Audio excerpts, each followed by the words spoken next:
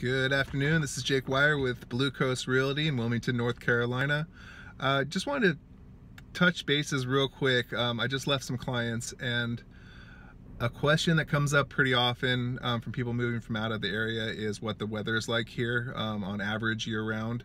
And when I first moved here from San Diego, California, that was kind of one of my major questions as well. So it's to be expected, and to be honest with you, weather is a very relative thing. Coming from San Diego, I'm spoiled, so I'm expecting 70 and sunny for most of the year.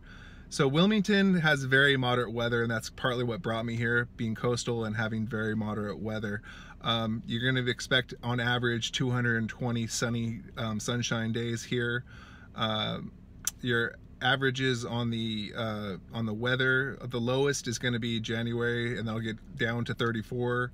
Highs are in July, up to 89, 90s. That's going to be your highs. But overall, really very moderate weather. You're going to have some couple months in summer that you're going to get the humidity, and that's to be expected in the south, but nothing like some of the other states get. And we are coastal, so it's a real quick fix to go down to the beach or out on the boat and beat the heat, and that's kind of what this town does do. So, and partly why people do live here. And your rainy days here, or your rainy months, are going to be July, June, July. You're going to get those real southern late thunderstorms, and that's going to be the majority of precipitation here is during those months.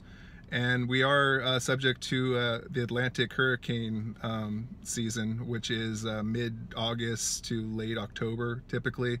And you will get some of those coming through every once in a while. Hurricane Fran did come through.